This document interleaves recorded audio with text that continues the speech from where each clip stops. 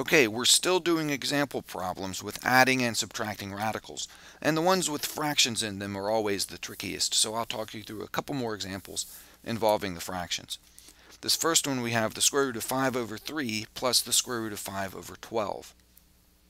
Well, we can simplify this if we break it apart into pieces and realize that the 12 is going to have a perfect square factor. So I'm going to rewrite the problem like this. Square root of 5 over square root of 3 plus the square root of 5 over the square root of 12. Any fraction under a radical like that can just be broken up into a fraction involving two radicals. So that's what I've done. Now this 12 here is 4 times 3, and the 4 can come out as a perfect square factor. We've seen that a lot of times before. So let's take the problem and rewrite it as the square root of 5 over the square root of 3 plus the square root of 5 over 2 root 3. And hopefully you can see the step that took me from that to that. I'll show it to you right here real quick if you don't. The square root of 12 can be written as the square root of 4 times 3, and that 4 gets square rooted and pops out front as a 2. So I can have a 2 outside the radical instead of the 4 in the radical. So I have 2 root 3 right there instead of the square root of 12. Now I can combine these two terms right here if they have the same denominator. And they don't quite. I have a square root of 3 here, and I have a 2 square root of 3 here. But if I take this first fraction and multiply it by 2 over 2, and I'm allowed to do that. I'm allowed to multiply the top and the bottom by the same thing.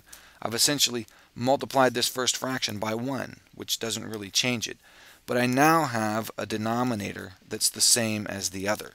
So those two fractions can now be combined. So I get 2 root 5 plus the square root of 5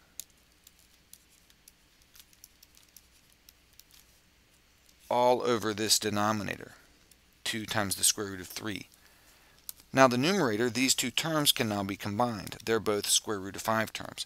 2 times the square root of 5 plus 1 times the square root of 5 will give me 3 times the square root of 5. So I have 3 root 5 over 2 root 3. And that's not too bad, but there's a problem here. We're not supposed to keep radicals in the denominator. So to get rid of that, I need to multiply by the square root of 3 over the square root of 3. And then when I combine all of that, this square root of 3 and this square root of 3 on the bottom will multiply together to just give me a 3. So I'm going to end up with this 3 up top,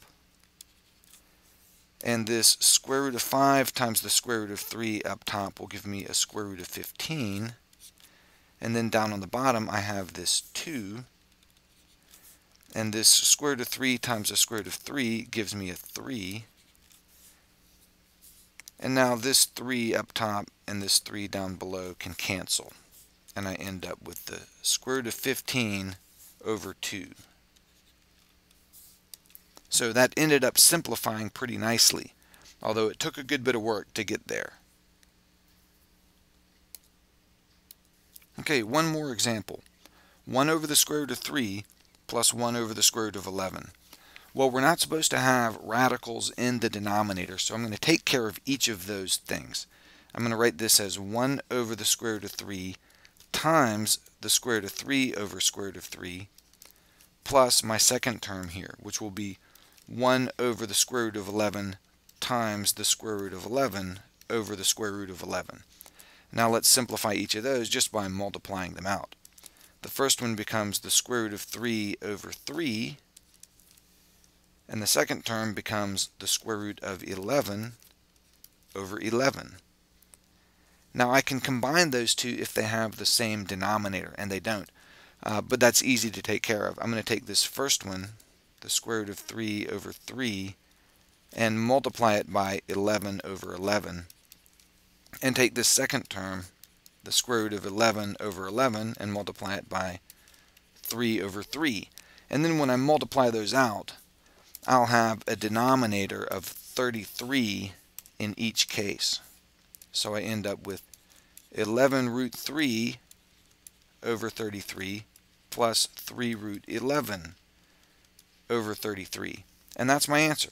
I can combine those as a single fraction, which would be 11 root 3 plus 3 root 11 over 33. And that's it. That's the result of adding those two original fractions and simplifying the result properly.